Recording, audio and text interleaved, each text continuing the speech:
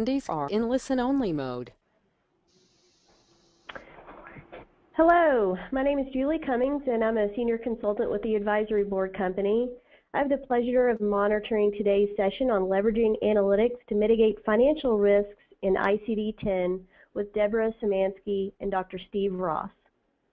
We've posted the slides on our website, and you can also find the link in the GoToWebinar chat box. All you have to do is click on the link and it will take you right there. We have a few upcoming events I wanted to make you aware of. First is we have registration for our inaugural Here Women's Conference to be held on November 11th.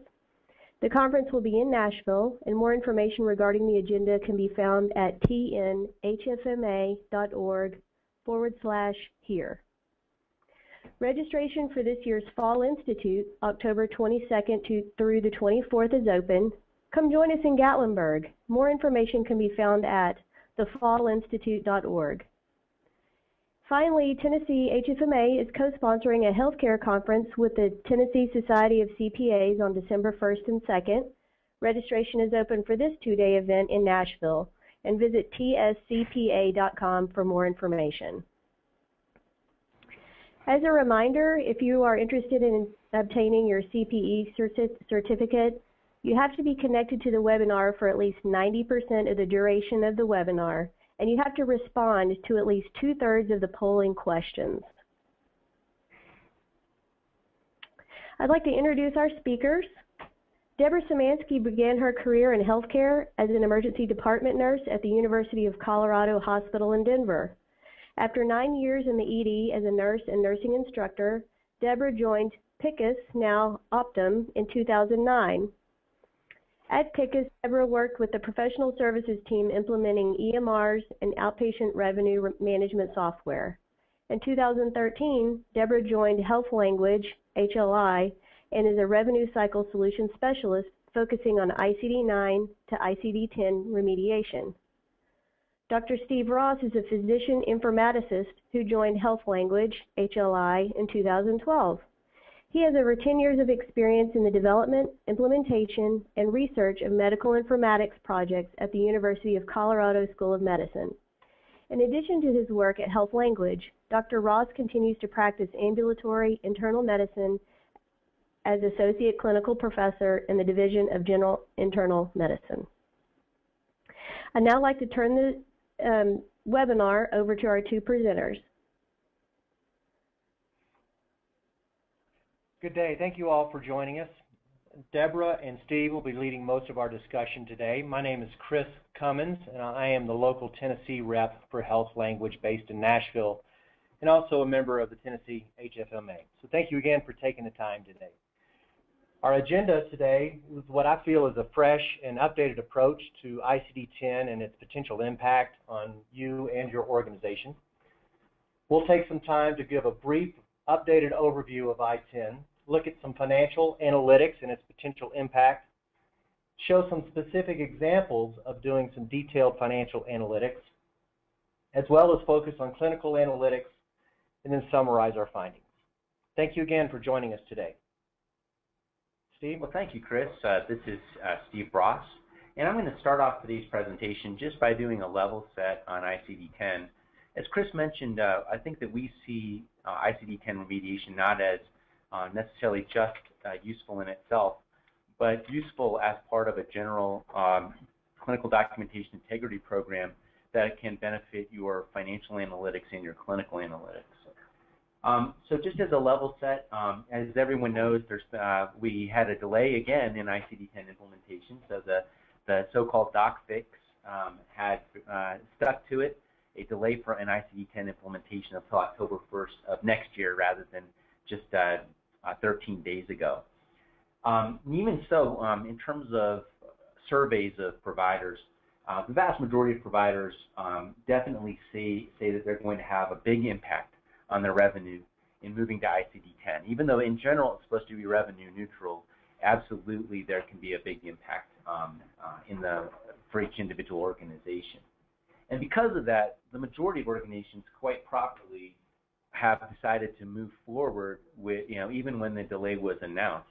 they've decided to move forward with their ICD-10 remediation projects, and we definitely support that. It's definitely no time to lose or procrastinate. In terms of what to expect when submitting claims under ICD-10, even though we've got a little more breathing room in terms of preparing, it's likely that there's still going to be an increase in claims error rates compared with ICD-9 as everybody gets used to it, as everybody gets used to the documentation and coding requirements associated with ICD-10. And there's a nice report from the HIMSS G7 group on a playbook for ICD-10 remediation. Depending on your perspective, these payments can be a problem either way. So if you're a healthcare provider of healthcare, you want to make sure you're maximizing your payments. So underpayments are quite a problem. Of course, if you're a health plan, overpayments are a problem. So both are actively engaged in I-10 remediation. So the big impact, of course, is that if you're not prepared and you do suffer a decrease in cash flow and loss of revenue, obviously that's going to be the major problem for your organization that you're trying to avoid that risk. So what should we do now? Well, as I've mentioned, and I think a theme that you'll see throughout this project is that it's full steam ahead even with the delay, and it's going to have a lot of benefits. Even if ICD-10, gosh forbid, got delayed further, it's going to have a lot of benefits for you. So realize the benefits of improving your documentation. If you improve it in 10, you're going to improve it in 9 as well. You'll have a benefit in financial analytics because basically more precise coding is going to be your friend in financial analytics.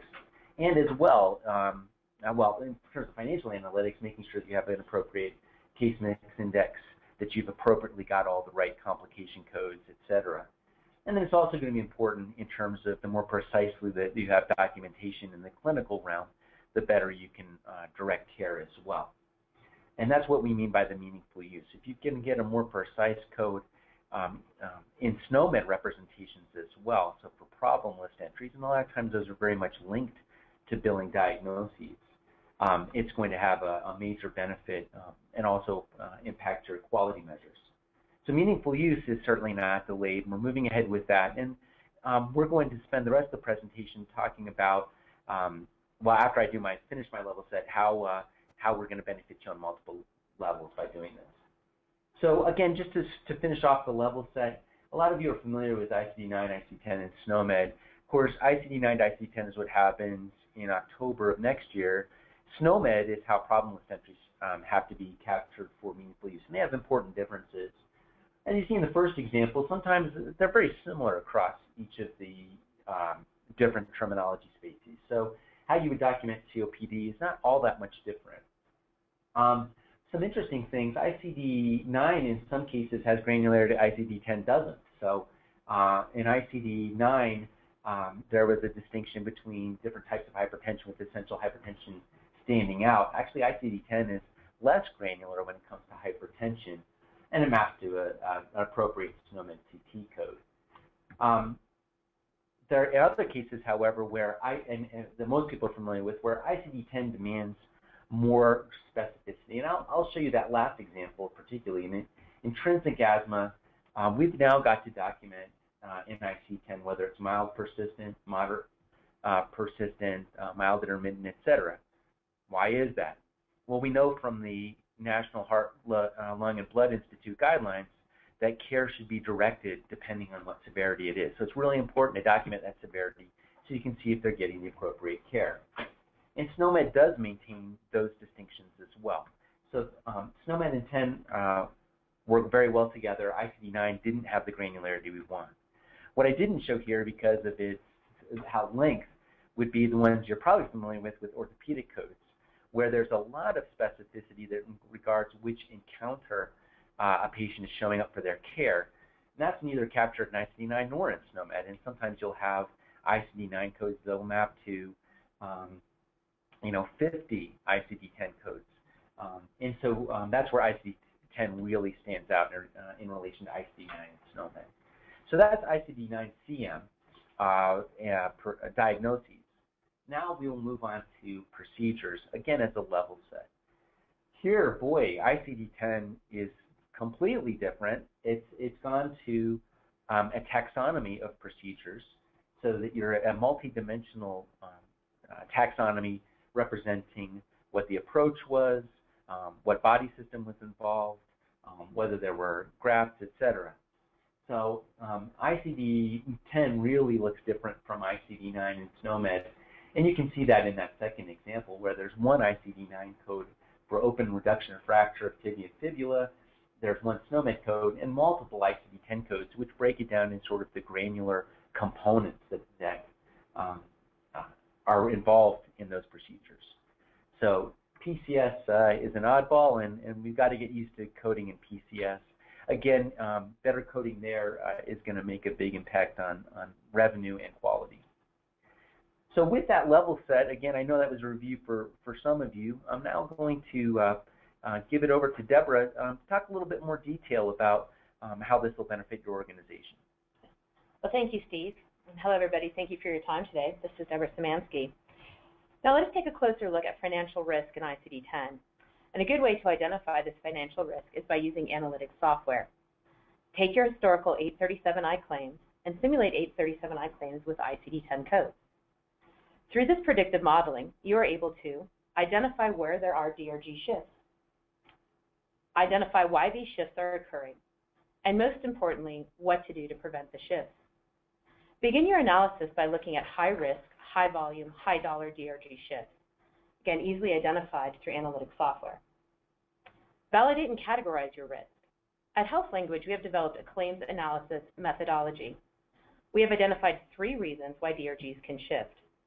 1, true financial risk. 2, due to new coding guidelines. And 3, new documentation requirements. I will discuss each of these 3 categories in greater detail later in the presentation.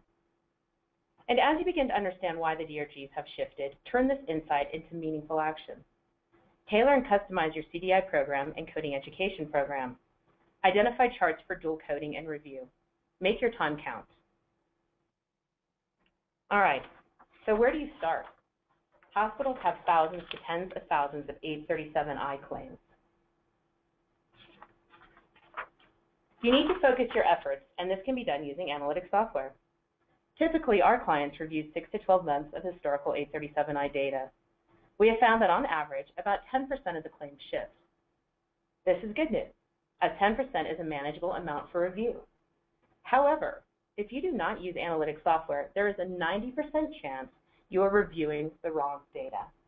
Again, make your time count. All right, Julie, launch the first polling question, please. So as mentioned, at Health Language, we have developed a claims analysis methodology. 3 categories identifying why DRGs shift. This methodology allows for repeatability and reliability amongst the coding analysts. It also turns insights into meaningful action. So let's go through each one of these categories. The first category is financial. This is where you have true financial risk, true increases or decreases in the DRG weight. For example, where you lose or gain a CC or MCC. Also, we are seeing decreases in the DRG weight with certain ICD-10 codes, regardless of the specificity of documentation or selection of the most precise I-10 code. And I'll show some detailed examples of each one of these categories in the next few slides. The second category is coder education. What do the coders need to know in ICD-10 that is specific to your hospital? Where are there one-to-many relationships amongst the ICD-10 codes? This can be challenging when a coder has to select a code in this new coding set. What coding guidelines, ICD-10 codes, service lines should be reviewed before October 1st, 2015? And the last category, CDI, I would like to say check documentation immediately. What areas of documentation need to be improved to ensure the selection of the most specific ICD-10 code? Identify what charts need to be reviewed for documentation. Customize CDI training by provider and inform each provider what they need to know to be successful in the transition to ICD-10. Right? And ultimately update the EMR to help remind providers what they need to document for ICD-10. So I like to say the better the template, the better the documentation. The better the documentation, the better the coding. The better the coding, the better the revenue. Okay, so let's look at a claims analysis project. Here we have taken historical 837I claims and simulated ICD-10 claims. We now begin to understand where the DRG shifts are occurring. On this graph, the red shows potential decreases and the blue shows potential increases. Once we determine the where, the coding analysts can then drill down to claim level detail to understand the why.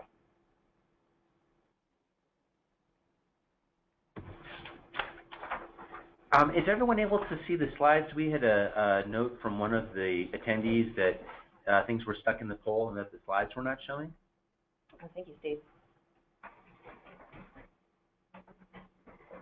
The poll is now closed, so the slides should be flowing through correctly now.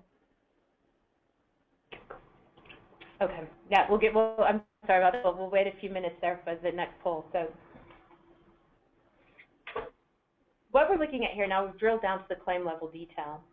And on the left side is the historical 837I claim. The DRG is 885 and the DRG weight is 0.9539. On the right-hand side is the simulated ICD-10 claim. And we can see that the DRG is now 881 and the DRG weight has decreased to 0.6356. Right, so we need to ask ourselves, why did this shift occur? In the I-9 claim, the principal diagnosis is major depressive disorder, unspecified degree. The ICD-10 code, major depressive disorder, single episode, unspecified, is causing the DRG shift to decrease and the DRG to shift and the DRG weight to decrease. We see this quite often. Unspecified codes as a principal diagnosis cause the DRG weight to decrease. The whole point of I-10 is specificity. So what can be done to prevent this shift?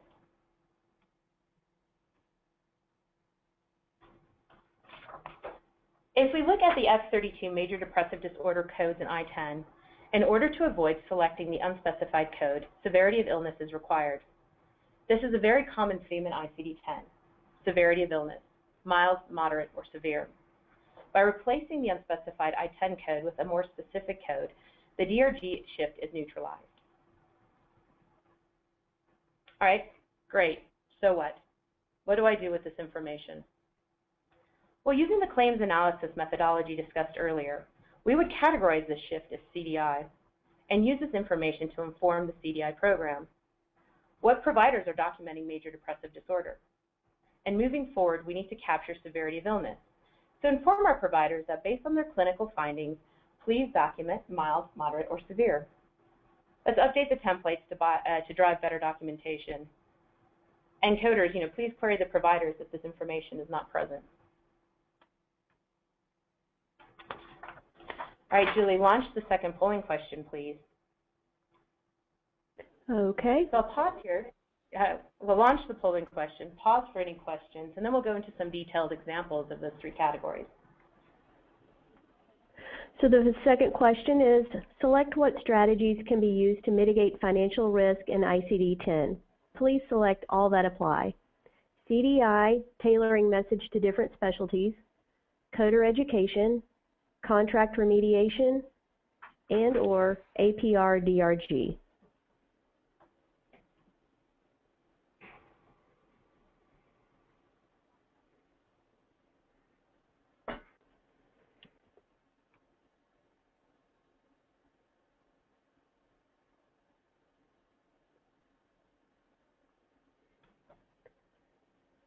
Okay, we have 83, 85, 88%, 90% of the attendees have responded.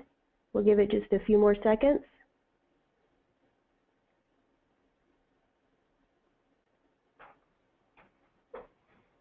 Okay, polling is now closed with 92% of the people voting. Great, thank you. So again, well, let's take a look at some of the specific examples from the three categories I had just discussed. All right, so let's take a look at financial. And these examples I'm showing you today were created by using the MS-DRG Grouper version 31. So as we can see here, our I-9 DRG was 945, and it's 949 in ICD-10. We've gone from a rehabilitation with CC-MCC to an aftercare code. And our DRG weights have gone from a 1.3204 to a 0.9372. So the V codes no longer exist in ICD-10, right? We don't have these specific rehabilitation codes. In ICD-10, we need to use our aftercare codes. They can cause the DRGs to change, and oftentimes we see the DRG weight to decrease. This is also coming from the rehab codes being a primary diagnosis. So you need to ask yourself, how are your hospitals paying rehab claims today? How are they currently reimbursed? Are they per diem or DRG? We are seeing decreases in the DRG weight with the I-10 aftercare codes, as we see in this example. In fact, several of our clients are in discussions with their payers and plan to change from DRG-based payment to a per diem. Okay. Our next example is coder education. So again, it's a decrease, and we see we've gone from a DRG of 247 in ICD-9 to 251 in ICD-10. The DRG weight of a 1.9911 to a 1.9237 in ICD-10. So it's not a huge decrease, but a decrease nonetheless. It's quite a common procedure in many facilities. So if we add up a bunch of these procedures and we've taken a hit in our G weight, it's certainly going to cause us some problems financially. So this is a procedure code. And in ICD-9, we need quite a few codes to identify the different components of the PCTA procedure. So the good news in 10 is it's identified now in one procedure code, a combinatorial code. But if you look down here, these codes are quite confusing. Like it's a 02733ZZ to a 02734ZZ. Right? It's very easy to transpose a number or a letter resulting in the wrong code, and each one of these have a very specific meaning. In addition, we're finding that if the device used is non-drug eluting, we take a hit in our DRG. Right? So we have to document what we're doing. But this is important information to know. In addition to understanding the device and whether it's drug eluting or not, we also need to ensure our documentation supports and our coders understand how many sites, 1 through 4, single vessel versus bifurcation, again, the type of stent or the approach. Now, given that this is a percutaneous procedure, you also have the option to select open approach. So if a coder selects the open approach, and this is going to be immediately kicked back by the payer, as it says here, it's a percutaneous approach, right? So very important information for our coders to know when we move forward with ICD-10. And then lastly, our CDI example, and we saw this one earlier. In the 885 to the 881, we saw a decrease in our DRG weight from a 0.9539 to a 0.6356. Right? This is that major depressive disorder. I showed this example earlier. It demonstrates the importance of selecting the most specific ICD-10 code, as the shift can be mitigated by more specificity. Now below is data from a multi-site hospital system we're currently working with. If you look at this third blue line, it shows how one hospital facility could potentially lose over $1 million if the unspecified code is selected. Right? That's over $1 million with this one example. So the message to providers, based on your clinical findings, includes severity of illness. So with a payment rate of $6,000, this becomes a $2,000 word. All right? One word could negatively affect your payment.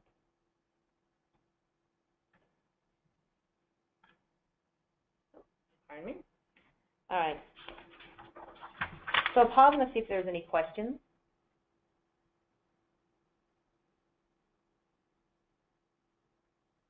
All right. There are no questions at this time. All right, thank you. All right, so we've reviewed where there is risk in the inpatient setting via the 837I claims. Now, what about the clinic? What about the ER, right? I'm an ER nurse. How can we prepare for ICD-10? Yeah, looking at maybe our 837P claims. So the good news is CPT is not changing. However, the documentation will need to support the specificity required to capture the most precise ICD-10 diagnosis and procedure codes. Just diagnosis codes. One way to approach CDI training for the clinics and ER is to identify the top unspecified I-9 diagnoses codes. And the question to ask is, were these codes selected because of limitations within I-9? Does the current documentation support the specificity required in ICD-10? And what do the providers and coders need to know about I-10 specific to their practices, specific to their service line?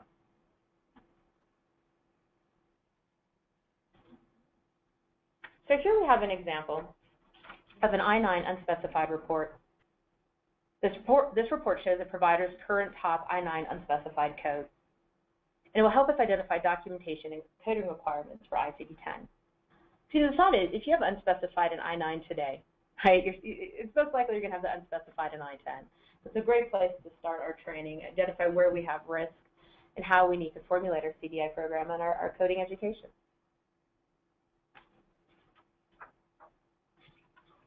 All right, Julie, if you'd like to launch that third polling question. Okay, the third question is, what are some disruptions in revenue cycle expected in ICD-10? Please select all that apply. Increase in AR days, increase in clinician queries, increase in denials, decrease in coder productivity, and/or all of the above.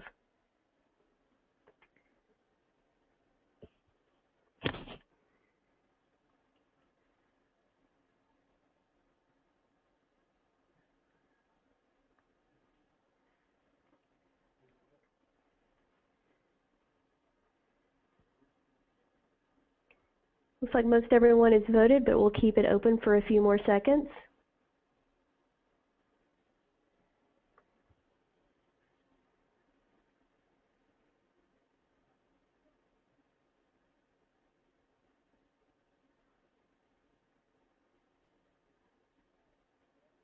Okay, voting is now closed, and here are the results.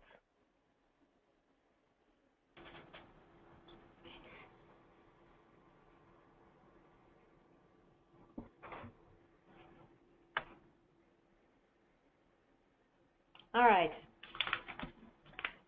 Okay, so now we ask ourselves, so what? What am I going to do with all this information? Well, if you do not understand where you have financial risk in ICD-10, how do you know what areas will be impacted? How do you know how to plan your remediation efforts? Right? We need to leverage analytics to understand where there are true increases and decreases. This information will help in discussing contracts with payers and planning our budget. 2, we need to target trainer coding. Many coders will attend an ICD-10 training course, but what specifically needs to be reviewed before October 2015? What diagnosis codes, procedure codes will be problematic for your hospital? Review by service line specific to your facility. Justify your coding education expenses. If your coders are not properly trained, you're putting yourselves at great risk. Also identify the need for additional coding staff. When we go live with ICD-10, research has shown that we're going to have to take a hit in our coder productivity. This will allow us to justify those additional FTEs. Make your time count. A random chart review will not provide you with the best information. Focus your efforts on the high risk, high volume, high dollar amount areas, and identified by analytics software. Then information obtained from a chart review will inform your CDI program. Customize this by provider. Tell them exactly what they need to know to be successful in ICD-10. Decrease those dreaded queries. Right? This ultimately improves coder productivity and our AR time. And lastly, looking under the hood today, are there areas that can be improved upon now? Use extra time to assess financial risk and improve your bottom line today. So we have one more polling question. So Julie, if you'd like to launch that fourth polling question. Okay. The last question, unspecified codes as a principal diagnosis often decrease the DRG weight. Please select one. True, false, not applicable, does not apply to me.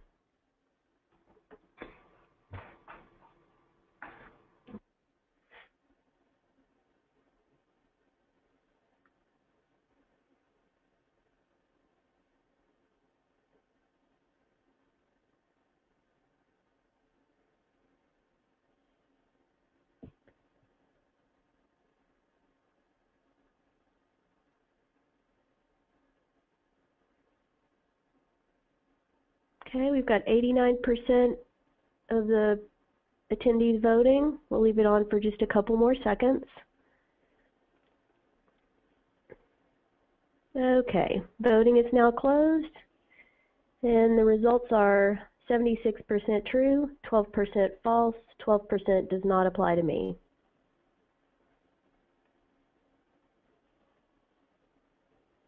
Back to you, Deborah. All right, thank you, Julie. So with that, we'll see if there's any questions as we're about ready to end our presentation for today. If you have a question, please feel free to type it in under the questions section, and I will read it off to the collective group.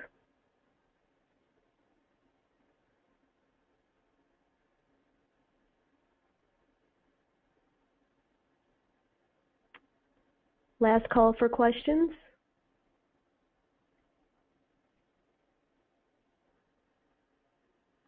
Okay, Deborah, it appears we do not have any questions at this time. All right, thank you, Julie. And thank you, everyone, for your time today. Now that we have given you 25 minutes back to your days, you can go start those remediation efforts for ICD-10. Take this extra time to prepare. So with that, I'm going to turn it over to Chris Cummins. Again, thank you, everyone, for your time today. Thank you, Deborah and Steve. Great job. Hopefully you guys found some value in that discussion, at least some food for thought. I know a lot of you have done some work already. Some may be halfway down the plan. Some may have not started. So we just wanted to plant some seeds and give you some ideas of directions where you might could focus. And obviously, Health Language is here to help answer questions if you need. My contact information is on the screen. My phone number is 615-739-4532. And for those in attendance today, Health Language will be offering a complimentary claims analysis using your ICD-10 data. I will reach out to you as a follow-up to give you more details on this if you're interested. What we found is many of the clients who've done work already have taken us up on this claims analysis, and it's either validated the work they've already done thus far or really highlighted some additional areas that might need attention. So look for me for a follow-up. Feel free to reach out if you have specific questions for me or the team, and thank you again for your time today. Thank you very much.